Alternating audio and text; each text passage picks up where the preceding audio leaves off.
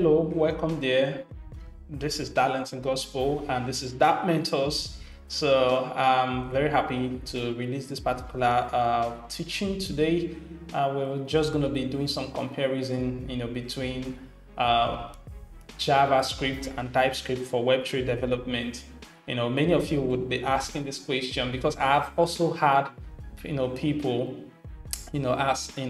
requesting that I write my tutorials on JavaScript and not TypeScript, and all of that. Of course, we have a bunch of courses and teaching tutorials that we've done with JavaScript, which is good, but TypeScript, there's a reason why I'm writing with TypeScript. In this video, I'm going to show you the advantage JavaScript has in Web3 development versus the advantage that TypeScript does have, for Web3 development as well. So sit tight, and if you have not, subscribed to this channel, please hit that like and subscribe button and the notification bell so that you will not miss out on any essential topics that are being released on this channel. And again, also, I want to remind you, to sign up for Dapp Mentors. Okay, sign up for Dapp Mentors because we are going to be releasing courses, 4 courses, okay? And part of those courses are going to be on Dapp Mentors platform, Dapp Mentors Academy platform for free as well, because I will not be releasing every aspect of those courses on YouTube here because that will make the tutorial too lengthy. I'm going to just shorten some things and make things, a little bit better, but of course it's not going to affect the tutorial in any way. It's well prepared to serve in any way, so don't worry about that. It's going to be awesome. So please sign up for Dapp Mentors and get ready to partake in this challenge that is coming. Now, I've already elaborated on all the prizes to be won on this particular challenge that is coming on this channel. Please go and review that video, okay? That video, check it out and know all the prize advantages for the 3 levels that are going to be benefiting in this particular, challenge that is coming on the channel. All right, so let us start with examining the advantages that TypeScript does have, for Web3 development, and then we'll later look at the advantages that JavaScript does have, and then you make your well-informed decision on that. And then if you have any area that you need to level up between these 2 stacks, then you can do that as well. Okay, so the first point there that TypeScript does have over for Web3 development that you need to be aware and you need to really consider is in static typing. My God, I cannot overemphasize the benefit of this. Static typing is really essential, when you are developing Web3, for Web3. Okay, first of all, if you think about it, using Solidity is a statically typed, am I saying that correctly? Statically typed language, which means it has, a data type definition. You have to define the data type. You have to define, the return type for function parameters, the data type, so that variables cannot carry values that were not defined for them. You understand? It's very important, and this really minimizes error. A lot of errors that arises in programming from assigning wrong variables or not returning function returns. You see, because TypeScript is statically typed and Solidity is statically typed, when you combine the both of them together, it's so much better. Like this, for example, the struct in Solidity is the same thing as interface in TypeScript. So it just goes a long way to help you to define the data types that are just right there in your Solidity smart contract. You can just bring it up to TypeScript and the thing just matches. So it's such a great advantage right there. I am not just telling you this, I'm telling you based on experience. It makes my work precise, clean, and on point. You understand that? So I will give TypeScript, a huge, 5-star rating on that one. When you compare it to barebone JavaScript. Okay, so another thing that you should understand that TypeScript does provide you for Web3 development, is the optional properties and optional parameters.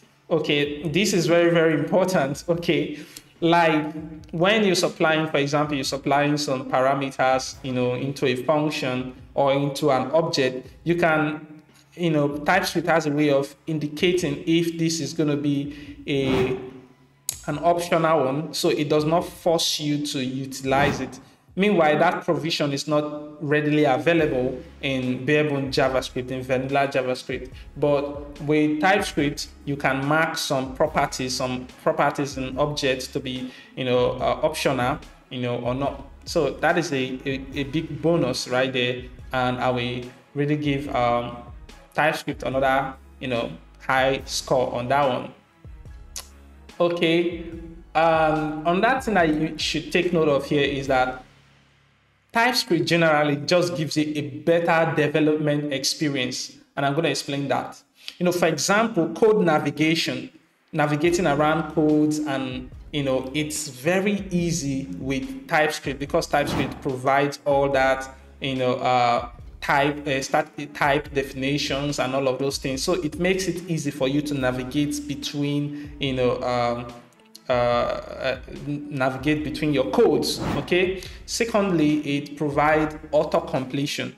Okay, auto-completion is very important when you're typing. You need to be able to foresee if a certain property is present in an object, or in an array, or you need to be able to know the data, the information that a function does contains or a function does require. So that ability for TypeScript to just provide you with snapshots of all this information is just great. Absolutely great. And also it makes code refactoring really, really on point. Like whomever brought that TypeScript, brought the whole idea of TypeScript into JavaScript realm. May God bless that person. That person is just great. That is just a fantastic ideas that have been brought into programming, and I really appreciate that. From experience. Okay, so I'm not just telling you from a theory. I'm telling you from practical that it makes development experience phenomenal, amazing. All right, so that is for better development experience. There's also this. This is Web3 development, right? Do you know that there are a lot of blockchain networks that are integrating TypeScript SDKs that are built with TypeScript for development reasons? This is really cool. Okay, it means that if you know JavaScript and you know TypeScript, then you can be an in-demand, Web3 developer, because all these blockchain networks that are providing, TypeScript SDKs means that you develop your smart contract. For example, this Solidity that you're writing, you don't need to even write Solidity. You write it in what's it called? You write your code in TypeScript instead of Solidity. Isn't that just amazing? So one language, which is JavaScript. For all of you that knows JavaScript, may God bless you, man, because you just reduce your load. You don't need to learn so many programming language for you to be able to be a full-fledged Web3 developer. All you just need is that JavaScript, and then you know that JavaScript very well. Then you can actually be a 5-star blockchain developer, Web3 developer. So, for example, there are some companies that have, searched and seen. For example, we have Masa SDK. Masa has an SDK that you can utilize, and for their, blockchain network, build a solution around their blockchain network.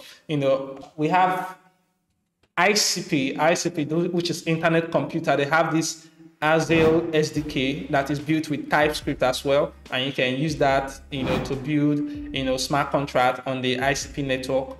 In that, we have Aleo. Aleo also have an SDK. This is just a few of them that is built with TypeScript, and you can use that to build smart contract on their network. So these blockchain network, they are using TypeScript, and they are using TypeScript to build the next generation blockchain networks, the next level blockchain network. So blockchain program, sorry.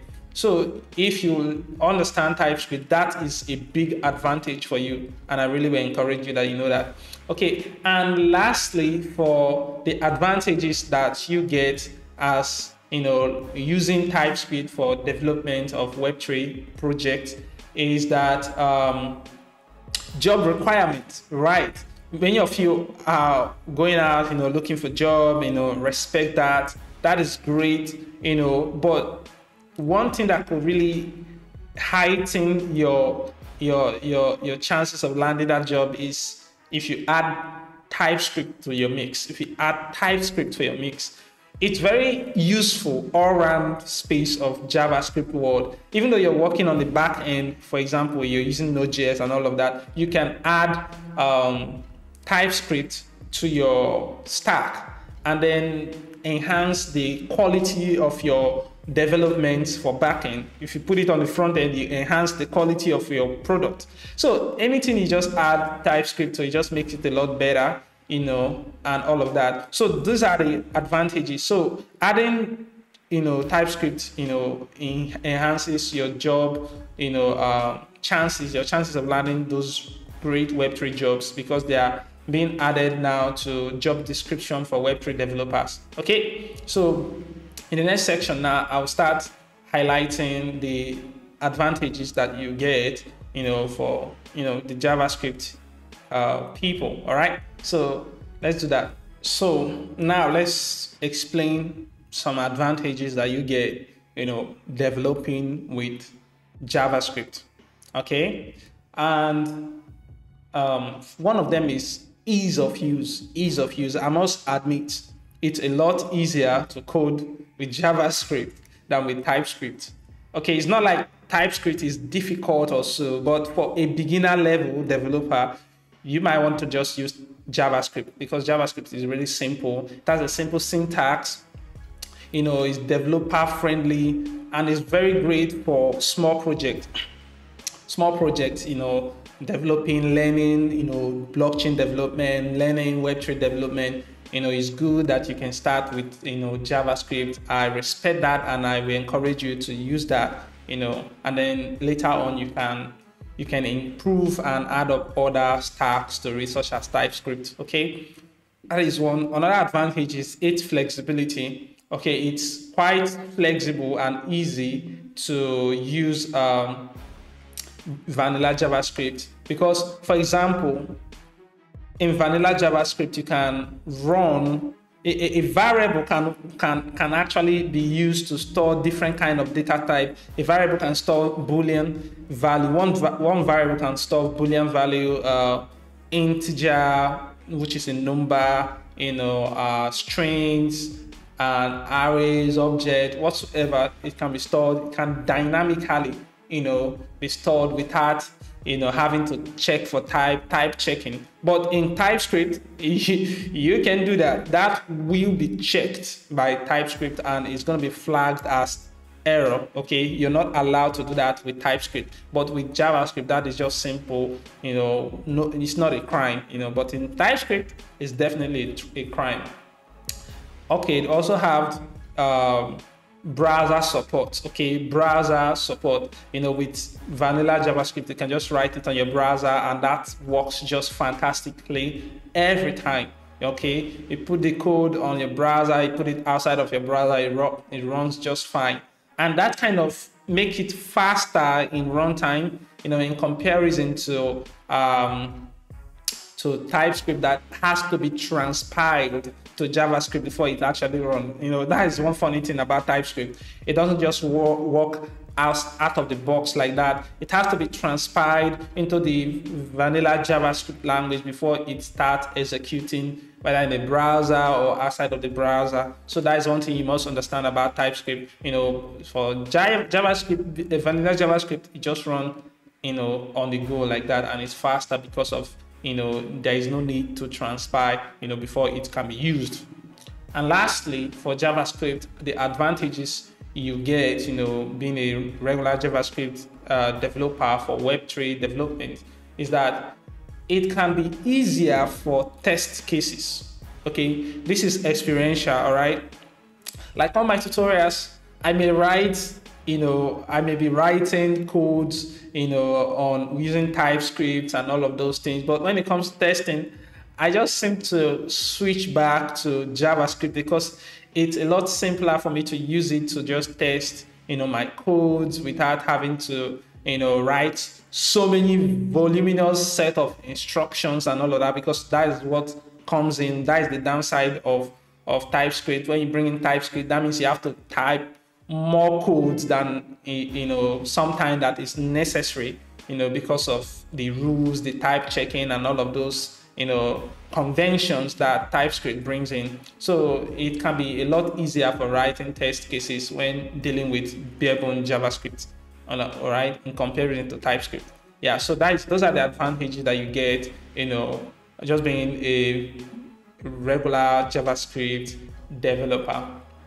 So what is my opinion? What is my opinion about this? What do you think? And what is my verdict around this? Okay, this is just my opinion. You might carry your own opinion, but from my perspective, being a blockchain developer that is working on this technology on a daily basis, I'm writing. In fact, currently right now, I've just finished developing 2 projects that out of the 4 projects I will be doing for this challenge on this channel. I've just finished working on them, and I'm moving forward into developing the 3rd and then the 4th one, which will be released on this channel, for you folks to enjoy, and partake on the giveaway that we're doing on this channel as well. So for someone like me that work on this technology on a daily basis, I have seen that, man, it's a lot cleaner, a lot much better performance and precise to use TypeScript, in comparison to vanilla JavaScript.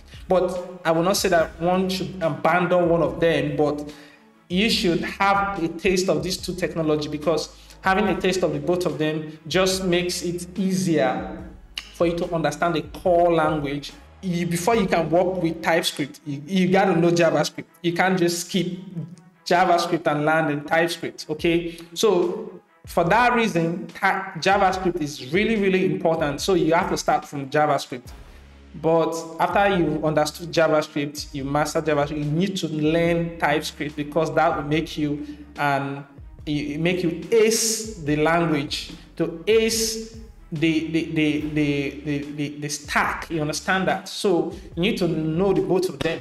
Start with JavaScript, but be approaching, be moving forward as soon as possible to TypeScript, because that will really make you a better developer in no time. So that is my idea about it. Please do not forget to like and subscribe this video, share, and hit the notification bell, and don't forget to sign up for Dapp Mentors Academy so that you can gain the experience and enjoy every aspect of this challenge that is going to be coming into this channel. So I am Darlington Gospel, and I'm really glad to have shared my experience and my ideas concerning TypeScript versus JavaScript for Web3 development. So I will see you in the next tutorial.